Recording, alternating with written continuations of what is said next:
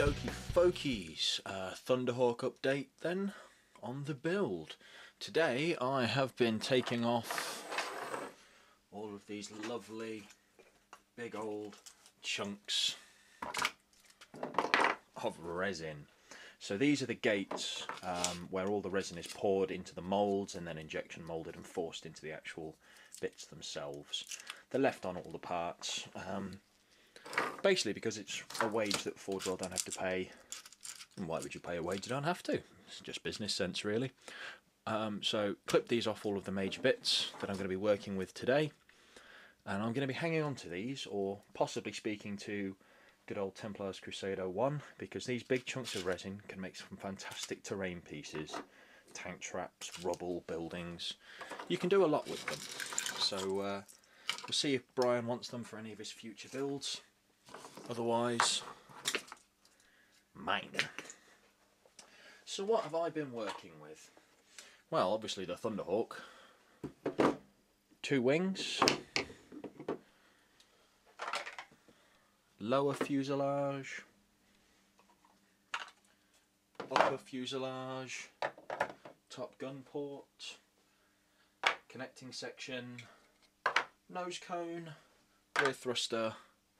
Cockpit. This is what I've been playing around with today, folks. So I've cleaned them up. I've taken most of the resin gates off them. There are still some bits that I haven't got around to smoothing completely, but I've done a very basic dry fit to see how the whole thing goes together.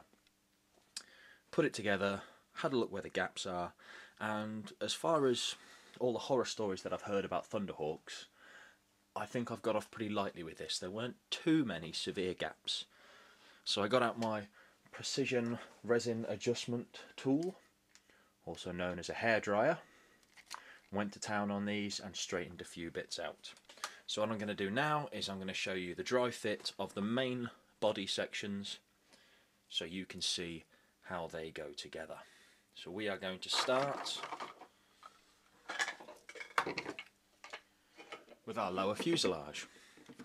The lower fuselage, when you get it, you have to take some of the flash out of the doors and the rear access ramp. On the bottom here you've got the hollows for the landing gear and the main thruster. On the inside, front troop compartment, hollows where the wing's going in, and you don't really see this back section because it has a wall built over it. So this is where we're starting.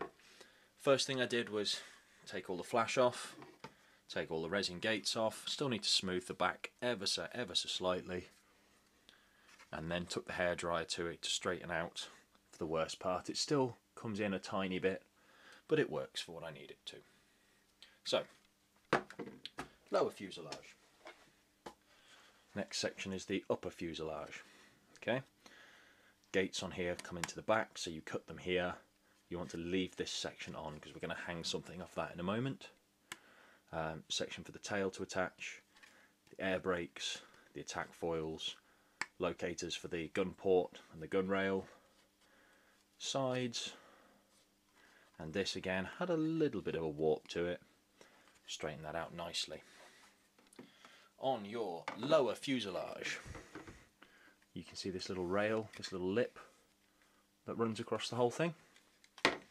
On the upper fuselage the lip is reversed and this just drops on like so. And if you've taken your hairdryer to it and got rid of most of your gaps, it's actually a reasonably snug fit. This section here where it's a little messy, I'm not worried about because there's a wing that goes there. Quite nice. Here there's a little bit of an overlap and a gap, but we're hanging something over there. Quite nice. Again, wing goes there. Not a bad fit after some treatment with the hairdryer. Wasn't perfect at first because this bottom section was bowed a little bit like that. So, stood the whole thing up, directed the hairdryer straight down into this gap which heats both sections together, and a little bit of pressure,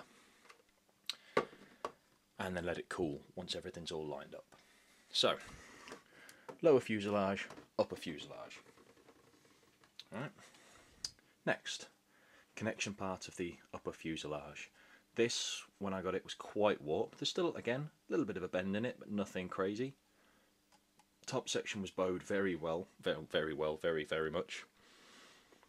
Again, hit it with the hairdryer until it was nice and malleable. Straightened this top section up by popping one of my rulers up against it and then just pressing it down. And on this section again we have that lip which will hook over here, and we have these two locating tabs on the inside which will slot inside there, like so. And again, after some tweaking with the hairdryer, very nice fit. There's a little bit of a gap here, tiny bit of green stuff, jobbed. This also has two very small little nubs of resin just here, can you see? Which locate into these gaps there and there. Okay, upper fuselage so far. On the top here are these two little depressions that I pointed out earlier. In there fits the housing for the main armament of your Thunderhawk. So two blocks there, into your two holes. That's your cannon housing. Again, tiny little gap across there, a little bit of green stuff, liquid green stuff, then some sandpaper to smooth it off. Jobbed.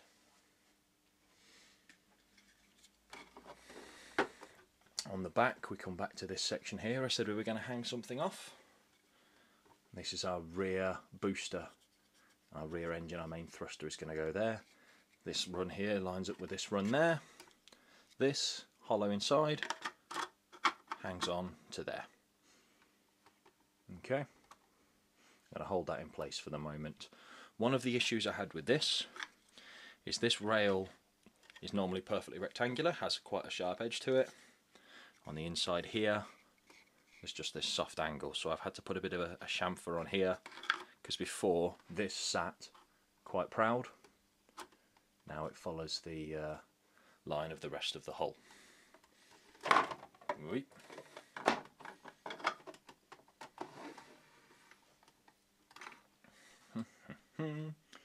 Back section's done. Next section we're going to look at is our nose cone.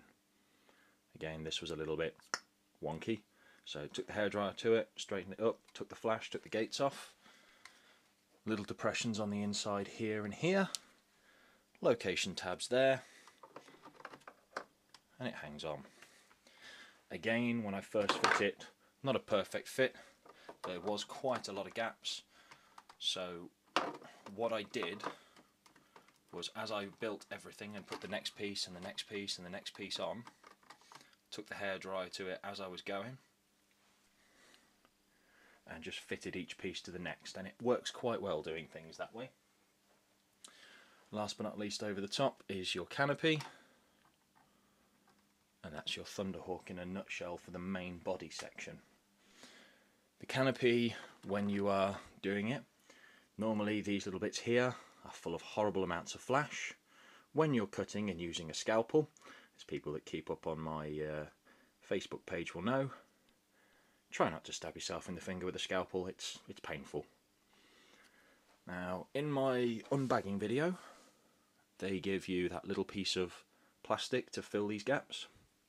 One thing I've noticed and spoke to a friend of mine about is they give you this lovely sheet of clear plastic, but if you put it over the top you lose these rivet details. If you want to put it on the inside, well, you don't have a smooth surface to put it on, which is a little bit annoying. If you're going to have a sealed Thunderhawk, it's not a big problem. You can smooth all this out and just whack it on. For me, I've found this wonderful blog on the internet about a chap who's built a Thunderhawk, and he's built it in such a way the wings come off and the entire top section comes off, so we can see all of the detail inside. I'm going to put the link to that blog in the description below. Go and check it out because it's amazing. And yeah, I'm going to build this Thunderhawk so that this whole top section comes up, so that what you'll have left in the front here is the cockpit section. You'll be able to see the interior through the doors, all the weapon racks, the cockpit section at the top, right the way back to those extra chairs in the housing. I want my Thunderhawk to be modular, to open, and I want to try and install lights in this as well, because it's very dark in here when you open the ramps, so I want to put some little strip lights or something in. A challenge from Templar's Crusade, so should be pretty damned awesome. So let's just pop this back together.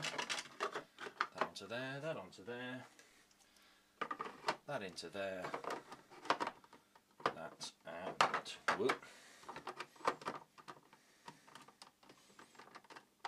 Cockpit. Last but not least are the wings. Now I'm only going to show you the one wing. So this is the left hand wing. You can tell it's left hand wing because you've got the hollow for the bolter on the bottom there. And left hand wing has this little section cut away, whereas the right hand wing against the body is completely flush. Now the wing, I had some trouble locating it onto here. I'm going to disassemble everything to show you quickly. Wing location. So it has that little cutaway there, doesn't on that side, has these two little runs there. These runs are for these little locator nubs on the bottom of the wing. Also on the wing are these two sections here. These fit around these collars here on the underside of the engine and on the top side of the engine. When I was fitting this and doing the dry fit earlier, it wasn't a very good fit because this collar here was displaced too far back. So what I've had to do is just take away a little bit of material here so that it all hooks in nicely. Okay. Dry fit on the wing. Let's put the top section back on again. So, I'm very, very tempted to have the wings removable because, well, I would quite like to be able to transport this easily. That would be nice. So have the top section as modular, that everything comes away, have the wings as removable. Bob's your uncle, and I'll be laughing. So this has been looking at dry fitting everything for the main body of the Thunderhawk. What I need to do next, obviously, is take these Aquillas off, put a few details across it, and I'm going to start looking at building the cockpit section next and dry fitting everything together there. But hopefully that gives you a nice starting point so you can see how it's going to go together.